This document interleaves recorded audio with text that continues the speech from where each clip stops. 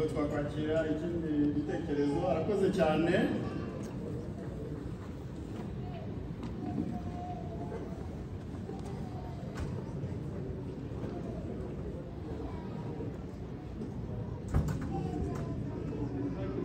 The predecessor, long-time friend. Can you hear me now? Okay, there we go. I've been asked to make some remarks. I'm Colonel Retired Rick Ward, a longtime friend of Rwanda. First and foremost, what I want to say, Rwanda's success is attributed to the vision of the Rwandan Patriotic Front. Prior to me going to Rwanda in October 1994 to support the attaché to reestablish U.S. Embassy, my good friend Charles Moragandi had given me the RPF program. Unlike many liberation organizations globally, Rwanda actually accomplished the Rwandan Patriotic Front vision. It's about a 30-page document. That's the testament. There was a blueprint. And then coupled with that was leadership. What I'm going to talk about is the greatness of the Rwandan military.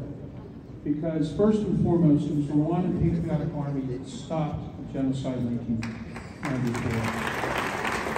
Secondly, almost immediately, they integrated. I went to Gako in 1994 and I met former Force Armée Rwandais that were integrated.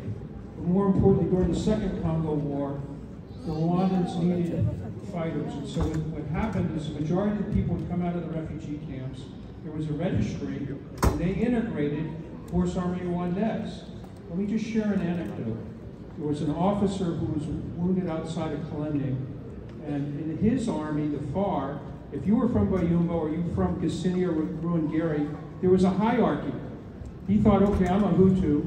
Tutsi soldier's not going to rescue me. Well, guess what? They were all RPA, and he wound up going back to the hospital in Rwanda. That's the testament to the greatness of Rwanda.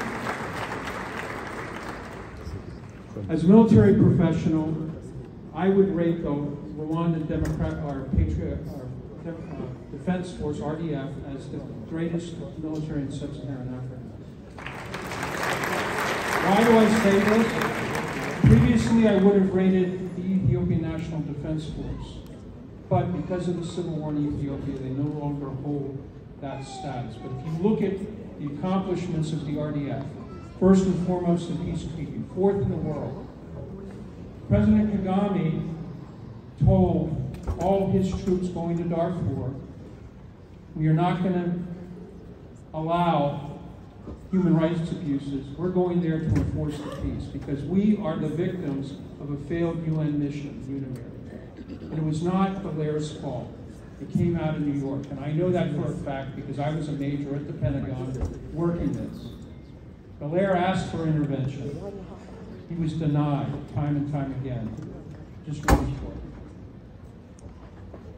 Lastly, as the minister indicated, Rwanda has bilateral relations. They've instilled peace in Mozambique.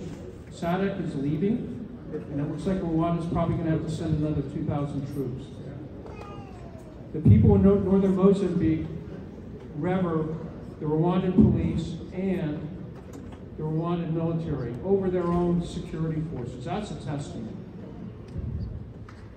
And lastly, in the Central African Republic, they serve as a counterweight. Everybody has heard of Wagner, which are predatory. The solution to the CAR, this is coming from a good Rwandan brother of mine, who remains unnamed, but the United States government needs to get behind the Rwandans to train the security force of CAR, and then we make Wagner irrelevant. And I'll leave it at that.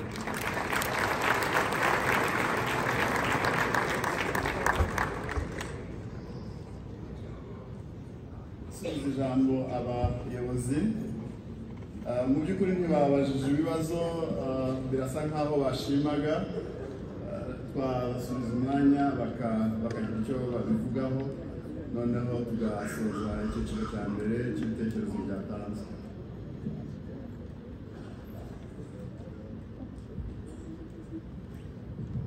I think there is not much to say